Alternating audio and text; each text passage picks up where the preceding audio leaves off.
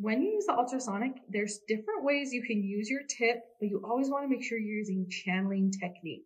So we're going to be using these Nordent LuxPoint ultrasonic inserts, which are great. They have lots of different shapes we should talk more about, but let's talk about the way you actually use them. So you can either do like a probe style, which is the point going towards the gingiva, or you can do a curette style, which is the point going towards the way you're using. So you literally just imagine it like your curette, distal line angle back, distal line angle towards the mesial. However, you don't want to treat it like a curette. I don't want to do these up and down lateral pressure like I would with my actual curette. It's going to be something completely different. So the technique you're going to use is called channeling. And what that is you're going to start at the top of the deposit or the top of the calculus or the top of the gingiva. And I'm going to go down in small back and forths to the base of the pocket. So I'm going to show it up here so you can see it better. I'm going to start at the top of the deposit. Let's pretend there's a deposit there. And I'm going to go down in a little back and forth, 1 millimeter wide, all the way down. Then I'm going to come back and do it again.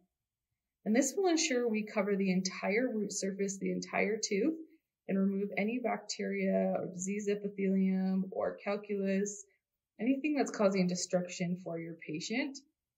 It's really important. A lot of times we see people ultrasonic and they do big, huge back and forth. And with that, a lot of times in these tiny pockets, we're missing areas and we're not adapted correctly.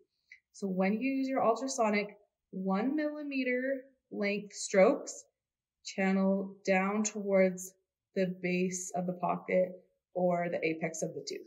So for the top, same thing. You'll start at the deposit and channel down, down, down towards the base of the pocket. Then I'm going to come back, down, down, down. And honestly, you can actually come back up and do channeling back the other way just to ensure you have all that biofilm removed and all that calculus removed.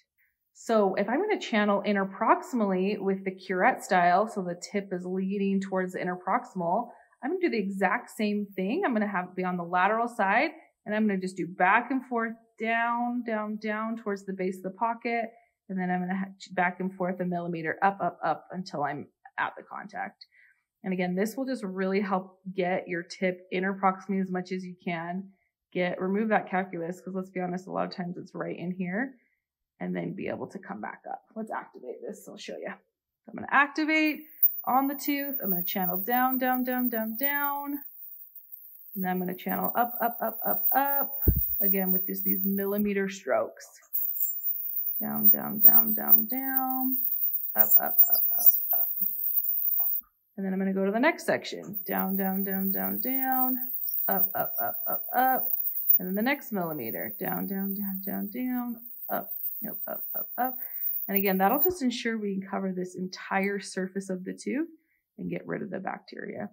I'm going to switch tips for these anterior teeth to do the channeling. I need something a little bit skinnier sometimes in these tight areas.